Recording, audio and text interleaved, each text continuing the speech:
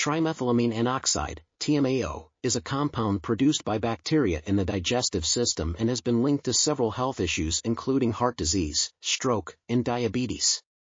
It can be found in higher concentrations in people who consume a lot of animal protein or fatty foods, and it can increase the risk of developing these diseases.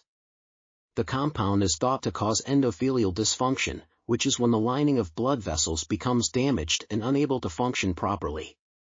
This leads to problems like high blood pressure, hardening of the arteries, and other cardiovascular issues.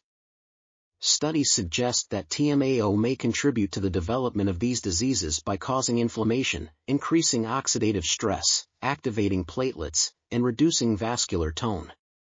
Researchers are currently investigating ways to reduce TMAO levels in order to prevent or treat these diseases. This article was authored by Meyammai Shanmugham, Sophie Bellanger, and Chen Huei.